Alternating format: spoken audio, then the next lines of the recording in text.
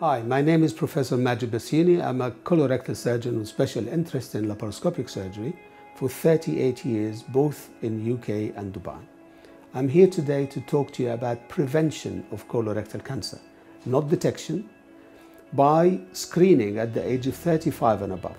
The reason for that is that we are exposed to many risks of developing benign tumors at that age due to the environment around us and the way we eat.